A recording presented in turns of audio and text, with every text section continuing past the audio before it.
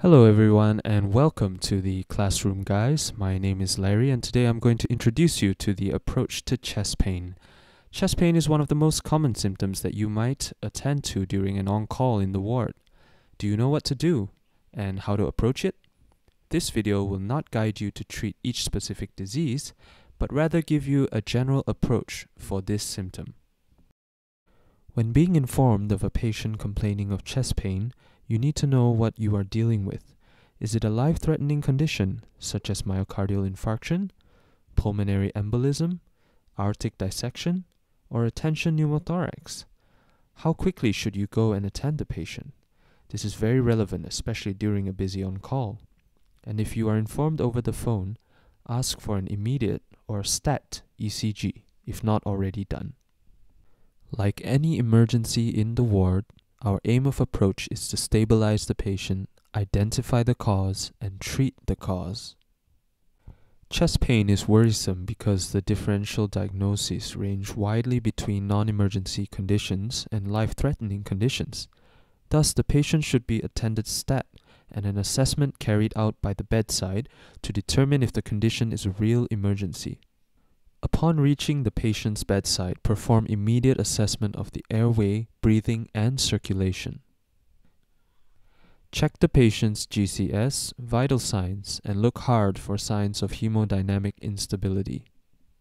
If the patient has signs of being unstable, such as altered mental status, shortness of breath or desaturation, tachycardia or hypotension, start cardiopulmonary resuscitation following the ACLS protocol. It is vital to call for help, get senior doctors on board, and inform your medical officer on call to participate in resuscitating the patient. Prepare for intubation if necessary. Set intravenous large bore brannulas and draw blood for investigations. Give intravenous boluses of fluid if needed. While resuscitation is ongoing, identify the cause of chest pain that has caused the abrupt deterioration. There are myriad causes of chest pain, and although all may initially appear very similar, those deadly diagnoses will have very important red flag signs for us to look out to in our targeted history and focused physical exam. We need to recognize and remember all of the deadly diagnoses which are potentially lethal.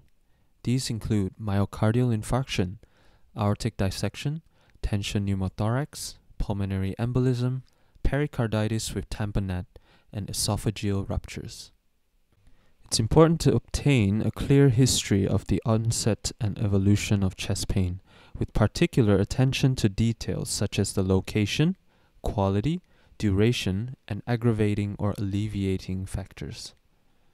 Classical angina presents with substernal chest pain that's often described as squeezing or pressure-like. It often radiates to the arms or jaw and is made worse by exertion or made better by rest or nitroglycerin. It may be associated with diaphoresis, nausea, or shortness of breath. Pericarditis or pericardial effusion will have sharp left-sided pleuritic positional chest pain and is associated with shortness of breath or recent illness or fever. Pneumothorax has a sharp pleuritic unilateral chest pain and is associated with shortness of breath or recent trauma and cough. Meanwhile, pulmonary embolism demonstrates a sharp pleuritic non-radiating chest pain and is associated with shortness of breath and sometimes unilateral leg swelling. Aortic dissection has an acute onset of chest pain, maximal at onset and described as tearing or ripping, with radiation to the back. It is associated with focal weakness or numbness.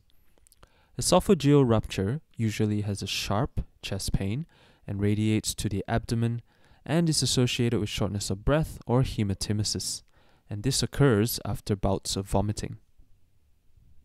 By considering the differential diagnosis with the history that had already been obtained, perform a focused physical examination. Acute coronary syndromes usually have non-specific signs. They may be associated with diaphoresis, hypotension, crepitations on the lung, or pedal edema. Pericarditis or pericardial effusion may have muffled heart sounds and a raised JVP. Findings that suggest pneumothorax include diminished or absent breath sounds, hyperresonance with percussion, and asymmetrical chest expansion.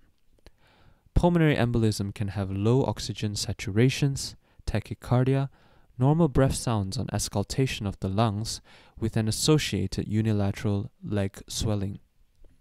Aortic dissection can have high blood pressure, unequal pulses, unilateral weakness, or a murmur.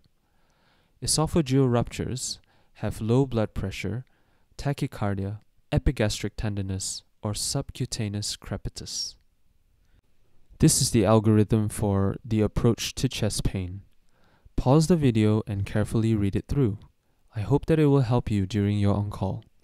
If you found this session helpful, please give us a thumbs up and do not forget to subscribe to this channel. We'll see you next week.